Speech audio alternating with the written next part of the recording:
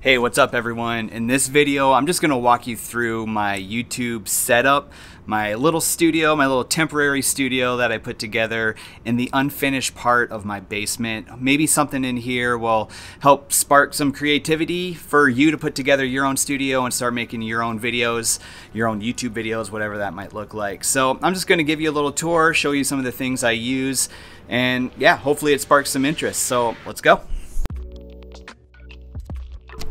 And as always, if you're new here, my name is Caleb and I've been doing freelance video production since 2012. And this channel is to help you make your own videos, whether you just started or you've been making them for a while, whether you use the GH5 or any other camera. If that's something you're interested in, make sure you hit that subscribe button. Also, at any point during this video, comment below some of your favorite pieces of gear that you use in your studio if you have one. I think the bigger list that we have down there and the more things we have down there, the more it's going to help out this community. So comment below some of the things that you use in your studio, some of your favorite parts, and some of your favorite pieces of gear. Now, my studio is definitely nothing fancy. It's temporary because it's in the unfinished part of our basement, and we are going to be finishing this part of the basement soon. But it gets the job done and I really like the setup. So I'll just walk you through some of the parts that I use. There's really, three main parts, being the camera, lights, and audio, but then a couple other things tossed in there to kind of help get tripods off the floor and get things off the floor so I'm not using up so much floor space in our basement. So let's take a look through here. I'll show you. Okay, so here's the outside part of the studio, and you can see that I just kind of separated the studio space from the larger unfinished part of our basement with some sound blankets, these are just moving blankets, but they serve, just like sound blankets. So this part of our basement is not done. It's a play area for our kids, and it's like like a Nerf gun war zone in a Lego construction site. But these sound blankets just kind of provide a spot to just kind of separate the studio a little bit, but also dampen the sound from the echo of this open basement. So I'm just gonna open up the sound blankets here. And then right here is the main key light. And for that I use the Aperture 120D. And obviously the light dome. The great thing about this light dome, well, first of all, it's huge. I could probably be using a light dome mini on this, but the great thing about the light dome is you have that grid right on the front, which I'll show you in just a sec, but it allows you to kind of direct the light a little bit and it doesn't spread out so much. So then right here is the GH5 that I shoot all my videos with.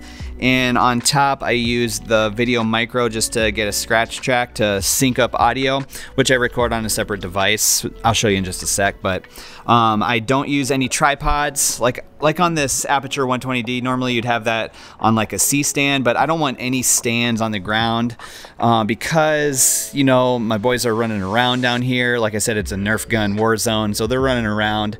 And it just kind of creates a little bit more space for them. But also because it's such a tight area, it allows me to fit a few more things in here that I probably wouldn't be able to normally fit. Okay, so with the GH5, I have it mounted to this wooden pole that is a support beam for our second floor.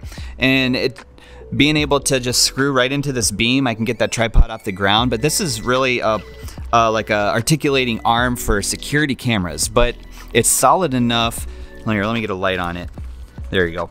But it's solid enough to hold up the GH5 and a microphone and the heavy Sigma 18 to 35 that I have on there. So this arm built for security cameras really does the job. And sometimes I have to use these vice grips to tighten it up just to make sure it's tightened, because I can't tighten it as much as I want to with my hand. So I use the vice grip to do that. And then to monitor myself, and I'm gonna flip around here, but I use the Small HD 7-inch, and I have that mounted to this post as well with an articulating arm.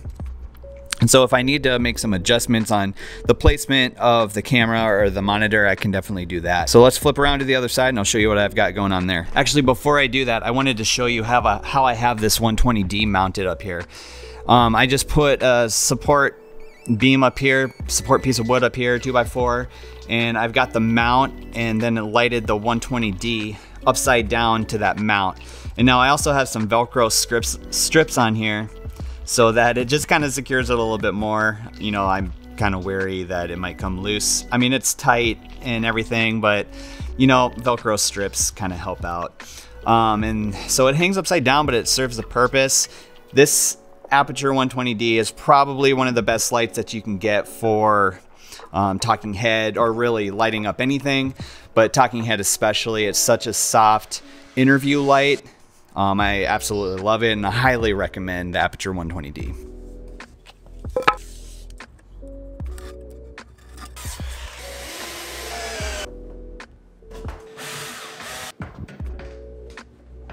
Okay, so really the only thing that I have different in this studio area is I have this Photo Diox, this flapjack light up that I wouldn't normally have, but that's just to kind of light everything over here to show you. So let me just run through the front side. Again, I'm gonna turn this light on, but I'm just gonna run you through the front side of the setup here. So here, like I was saying, I've got the GH5, and basically for all talking head shots, I'm using the Sigma 18 to 35. I love the depth of field at 1.3 with the Metabone speed booster. I just feel like it gives such a great talking head depth of field. I think it looks really good. Then, you know, the mic up there. So here's some of my settings that I use for on the camera. I don't know if I can zoom in there enough, but I'm pretty much always at ISO 200. I shoot in 4K 24, usually 8-bit, because I don't want to have to deal speed-wise. I don't want to have to deal with 10-bit files. And then I shoot at a shutter angle of 180, then an aperture of 1.3. Now, one of the most important things that you're gonna want when shooting interviews is this filter that I have on this camera right here. And this filter is the Tiffin Black Pro Mist. And if I can get it off, Black Pro Mist, an 1/8. Let me focus in so you can see it. So this filter right here is definitely something you're gonna wanna invest in for talking heads, because it's gonna soften up the image, and it's gonna give you like a highlight roll off. So it just makes the highlights look a little bit softer. So if you're doing client work, or if you're doing your own YouTube videos, you'll definitely want to invest in one of those Pro Mist filters. They are probably one of my favorite pieces of gear for any lens. All right, again, here's the front side of the Aperture 120D with the grid on it. Some people don't use the grids. I personally like the grid because I feel like it just kind of cuts down on the spreading of the light, and so you can really kind of focus in the light. All right, so then I've got the GH5 connected to the small HD. It's a 7-inch. Right now I've got this light on it, so it's kind of, let me darken this up a little bit.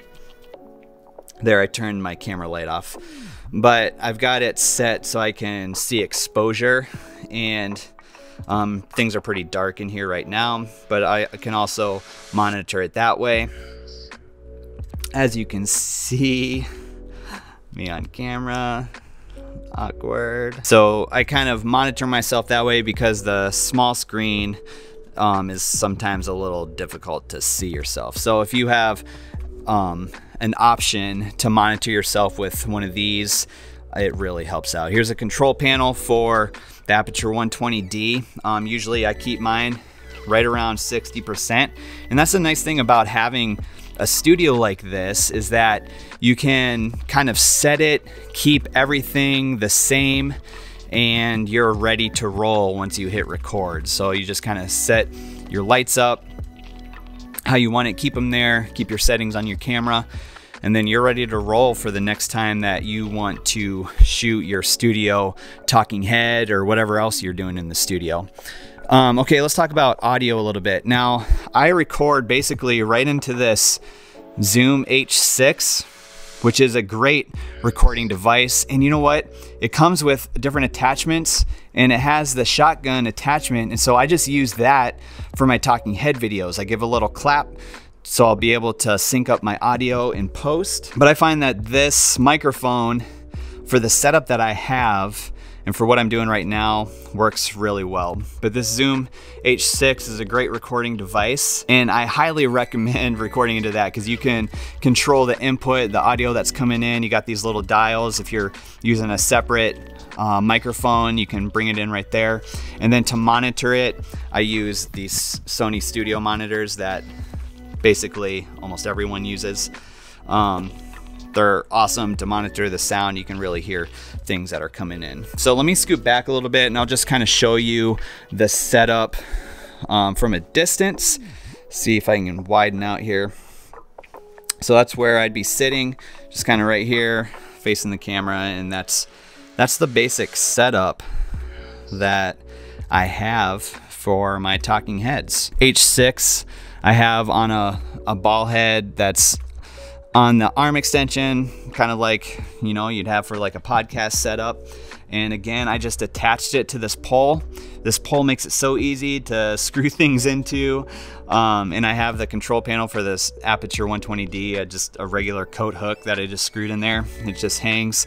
See, like I said, nothing overly exciting, but it does the job and it helps out tremendously. All right, one of the things I did want to show you is I actually kind of sit at an angle when I'm filming my videos. So when I'm filming, I will face this way and turn my head towards the camera. So my body will be facing the light, but I will turn and face the camera because I feel like sitting at a little bit of an angle is just a little bit more, I don't know if you want to say flattering angle rather than sitting straight on to the camera. I know a lot of people sit straight on and that's totally fine. It's just something that I don't do. I like being angled a little bit and then my head faces the camera.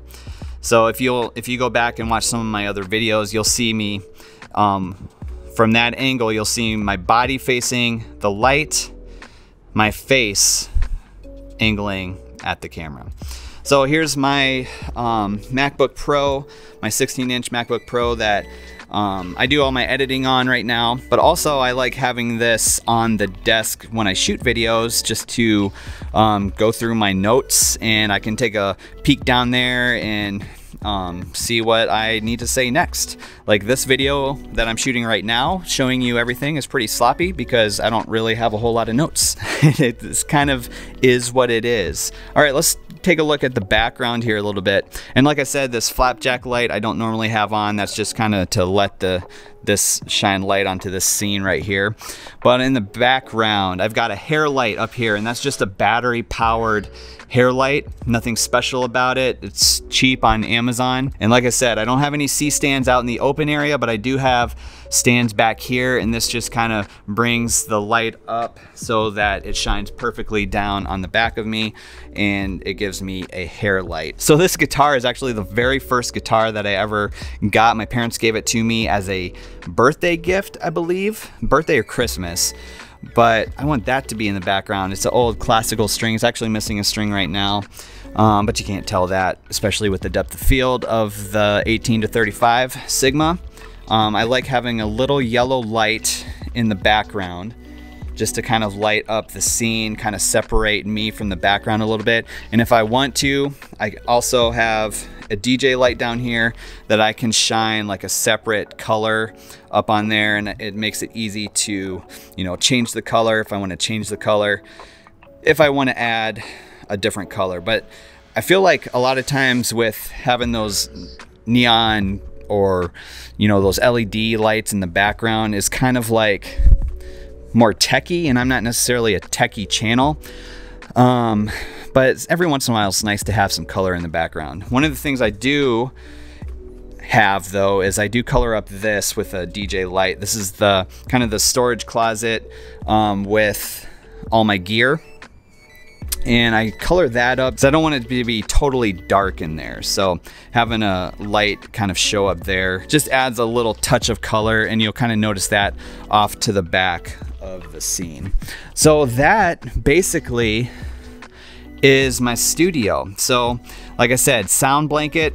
Here's a normal blanket that I have up here, but it'll dampen the sound coming down. One thing that I am looking at changing in the near future is actually putting something on the desk, because I feel like I'm getting a little bit of an echo off the desk when it comes to audio. Right now I can deal with that, I'm fine with it, but probably putting something like a towel or a light blanket on the desk would cut down even more on some of that audio echo or reverb. In all reality, these blankets here, they really separate this space from the rest of the open basement, cuts down on the echo, cuts down on the reverb, and does a pretty good job. So what I'm gonna do is turn this guy off. We'll sit down, I'll show you the studio shot from the regular angle, and we'll do a little sign off. Check. All right, so here's what you'd see on a regular basis, pretty much for all my talking head videos. And like I said, the studio is nothing fancy, but it gets the job done, and I think I get some pretty good results from it, from what I can tell. And please don't forget to comment below some of your favorite parts about your studio, some of the gear that you use. I think it would help out the community to get as much information down there as possible. That way we know what you're using, what's working, and what's not working for you. And as always, please don't forget to hit that subscribe button. Thanks so much for watching, and I'll catch you in the next video.